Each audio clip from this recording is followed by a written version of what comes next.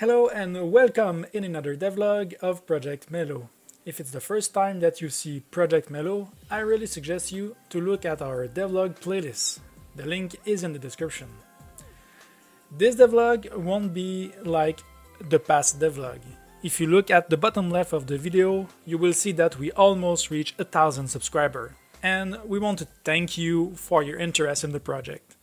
To do so, in this episode, I will announce an art contest.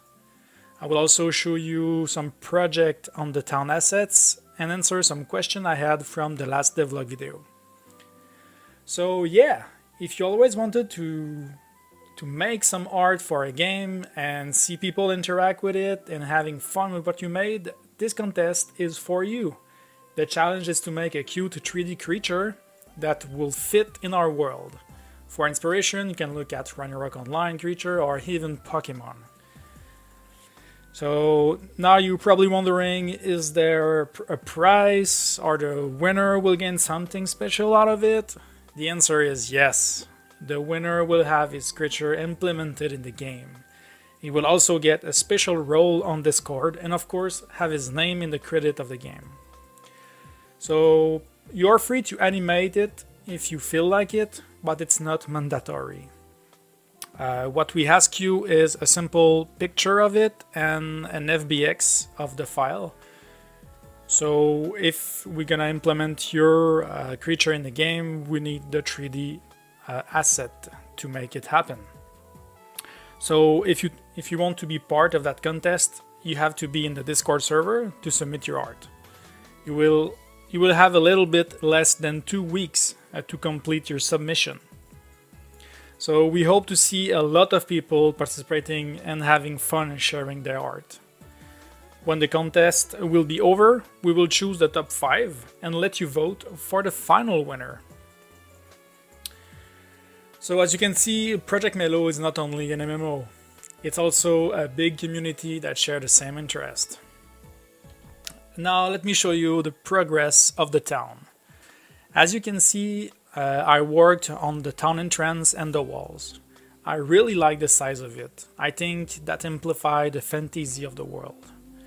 To make things clear, what you see about the town is only placeholder blocking. That's the reason why most of the assets have the grid texture. So there's a lot more work to be done. When the player entered the town, I wanted to have a nice looking hall that guide the player into a fountain which represents the center of the town. A little bit higher, after climbing the stairs, you will see the entrance of the castle. For now it won't be accessible, but I will give more information about the role of the castle in a future video. I also made a stone floor texture that you can see here. To make my textures, I'm using the software Substance Designer, which is a more technical way of making texture. It allows me to find a good recipe, a template, and generate variation of it really fast. You can see here, for example, that when I feed my recipe with a different shape, the texture procedurally adapts itself. Pretty cool, huh? So it's about it for that. Now it's time to answer some of the question I received from the viewers of the last video. The first question is from Hums, and he's asking, is this your first game? As an indie dev, I can say yes. I did a lot of prototype before by myself, but as a professional game developer, no.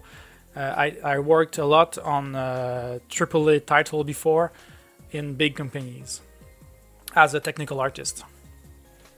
The next question is from Kenorta, and he's asking, how long have you developed the game and who does the art? And did you go to school for game dev? We started developing the game 5 months ago, and I'm the one who's making the art, and I'm also making a lot of other things. About the school question, yes, I did the Ubisoft school 6 years ago. The next question is from Monsieur Delire, and he's asking, what's your vision for the game map in terms of size, environment variation, dungeon, etc.? To answer that question, it's very early to start giving information about the map size and the environment variation, since we are still developing the core of the game. But for the first play session, we are currently planning. We want to have a small outdoor area with a section of a town available. So we plan on making dungeon as well, but like the map size, we will give more information about that as soon as we can.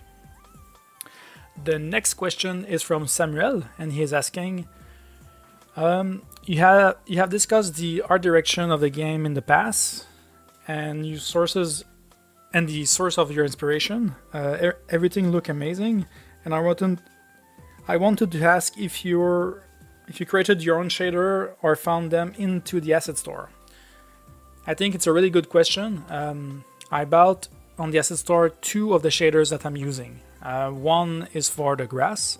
It gives me more flexibility on the blend with the terrain, and it have a built-in wind effect in the shader. So yeah, it's pretty useful. The second shader is the toon shader. So I may not stick with that shader later on, but for now, as a placeholder shader, it really helps. It gives me that toon, that kind of cartoony shading with the lighting, and it really helps. And finally, the last question is from Marcus, and he's asking, how many people are working on your game, and what game are you inspired by?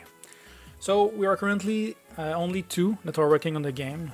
I'm doing all the client-side stuff like art, gameplay mechanic, and assets. And my friend Teddy Gaskin is working on the server and database. We may grow the team soon for some specific roles that are fundamental to expand the development. Yeah, but about the inspiration, you can see plenty of them in the first 2 devlogs. So it's about it for that devlog. Please subscribe to the channel if you're interested in the project, and if you want to follow more closely the development and share with us your ideas, you can join the Discord server. The link is in the description below. Thank you for watching, and we hope to see you in the next devlog.